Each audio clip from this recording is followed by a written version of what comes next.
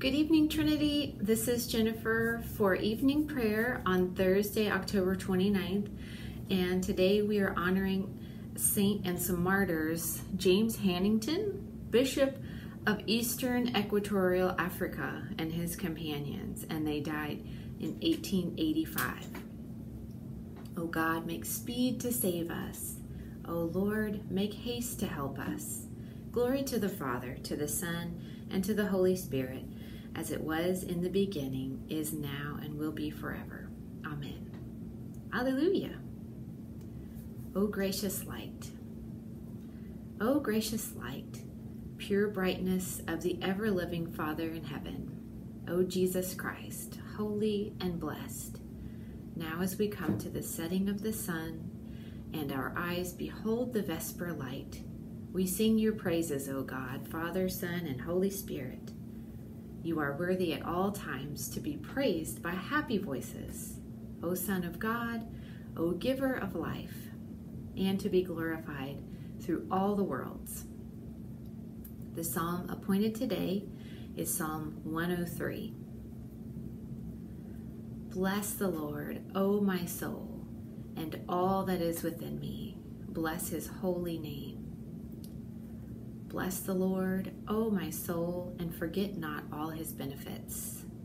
He forgives all your sins and heals all your infirmities. He redeems your life from the grave and crowns you with mercy and loving kindness. He satisfies you with good things, and your youth is renewed like an eagle's. The Lord executes righteousness and judgment for all who are oppressed. He made his ways known to Moses and his works to the children of Israel. The Lord is full of compassion and mercy, slow to anger, and of great kindness. He will not always accuse us, nor will he keep his anger forever.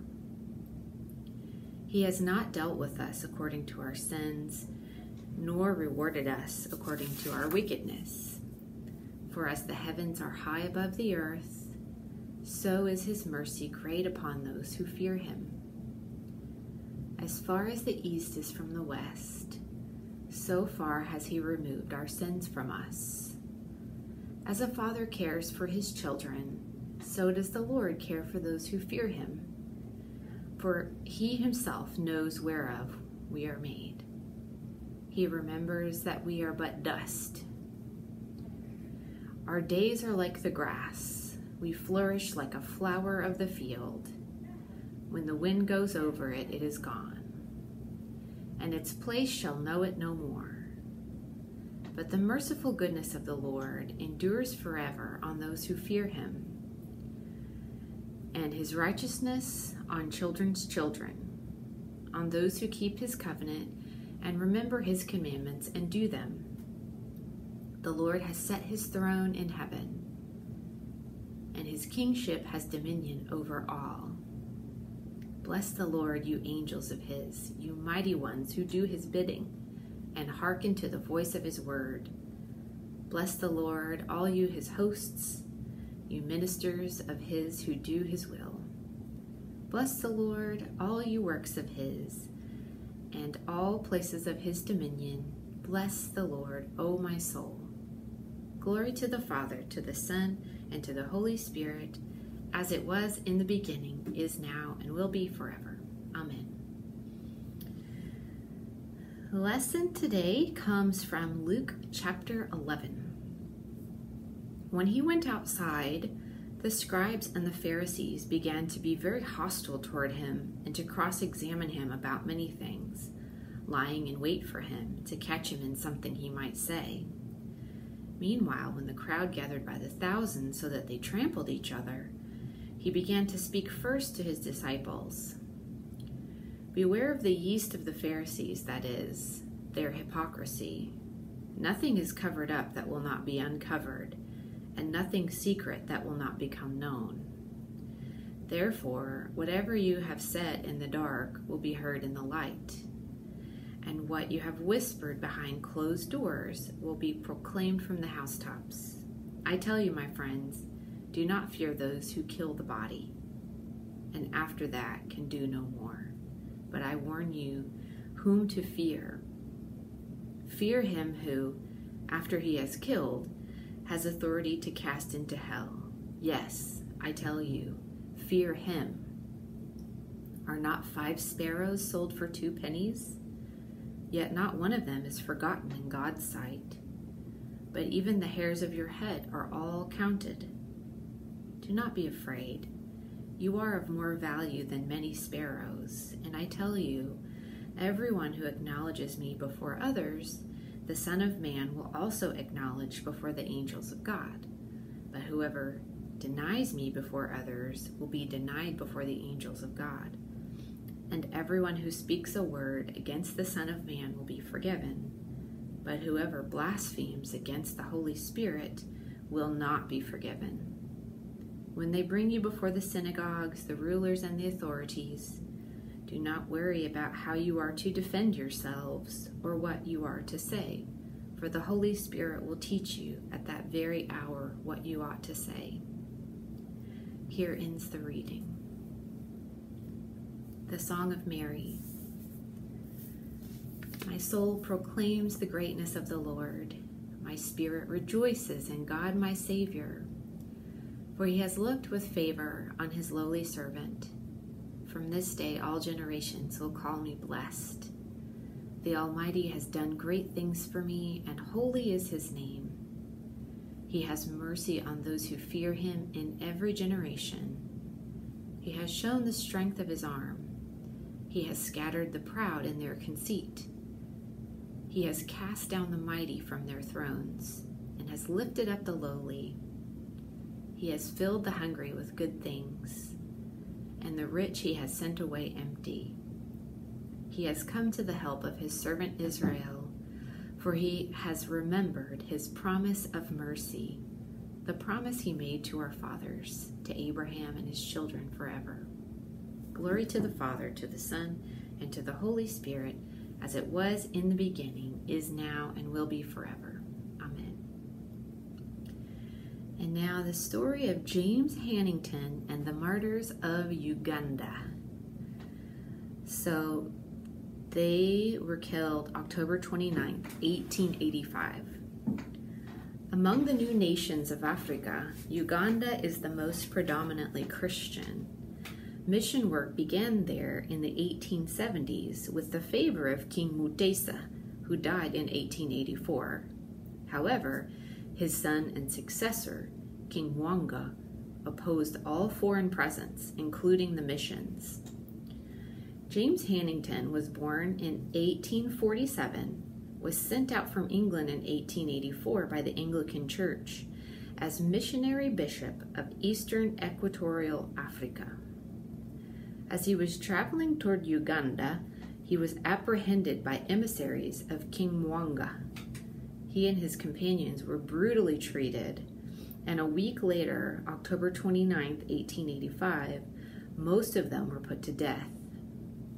Hannington's last words were, "Go tell your master that I have purchased the road to Uganda with my blood." The first native martyr was the Roman Catholic Joseph Mkasa Balikudimbe, who was beheaded after having rebuked the king for his debauchery and for the murder of Bishop Hannington.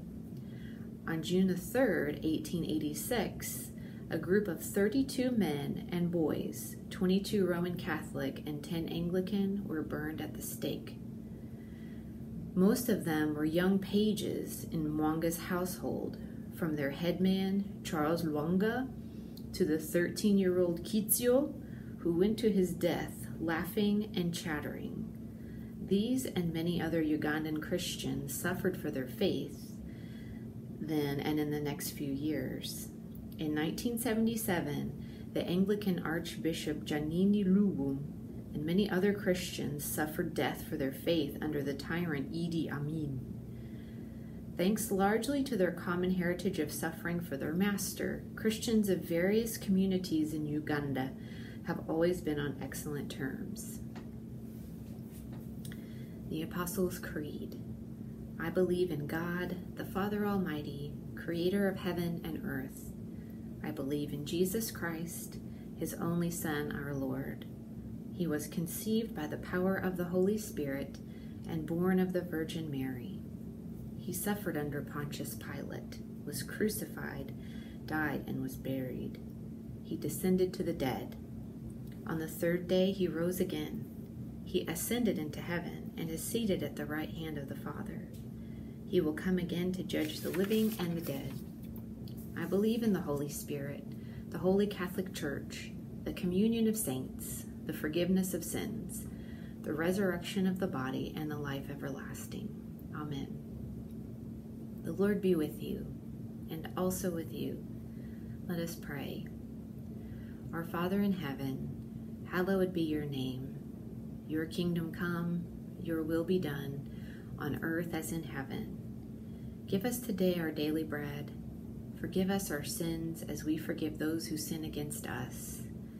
Save us from the time of trial and deliver us from evil.